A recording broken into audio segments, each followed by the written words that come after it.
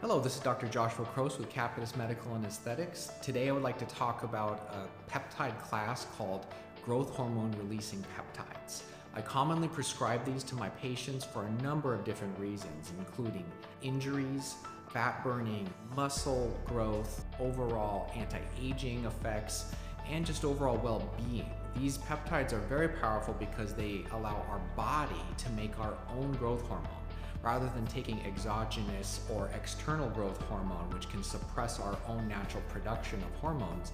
This actually increases our own production, so it's actually a healthier method to stimulate your body to heal. So there's three major ones that I commonly use. One of them is called Tesamorelin. This is probably my favorite of the three that I use. And this one has actually been proven to be very safe. It stimulates the brain in a very similar fashion as our natural growth hormone releasing hormone, and it's also commonly used to help people burn fat. So this one I give in conjunction with a lot of weight loss treatments such as semaglutide, tirzepatide, or just overall exercise. Some people I don't feel are good candidates for the GLP-1 agonists. So anyway, this is a very healthy way to help your body enhance its overall health and well-being.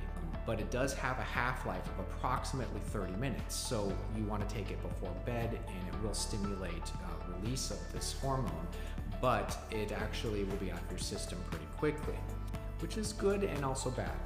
The other one is Ipamorelin. Ipamorelin's gained a lot of popularity recently because this one actually has a little bit more effect on ghrelin receptors in the pituitary in the body, which is associated with mass production, such for bodybuilders and trying to get overall tissue health better. It's a great peptide for healing, as also if you take it and you're fasting, it'll actually make you gain or lose fat and gain muscle. So it's a great combination with tirzepatide as well as semaglutide.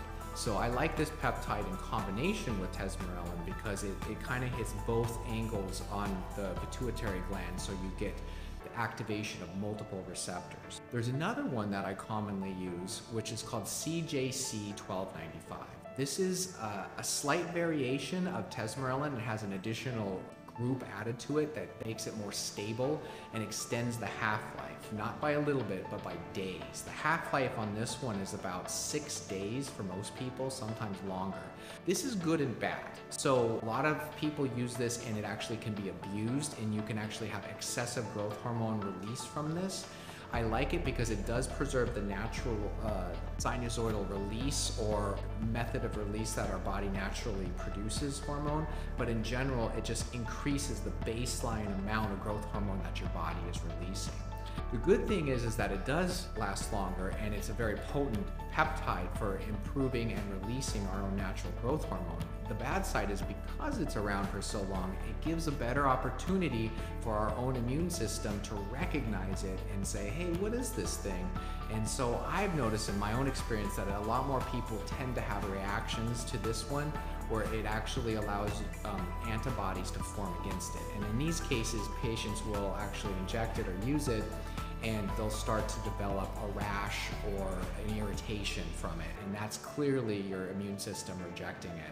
So that's the only one I've had that issue with, though there's always a potential for that occurring in anything that you're using that's foreign, including drugs. So I would like to generally say that this class of peptides is very safe and effective at naturally increasing our own growth hormone.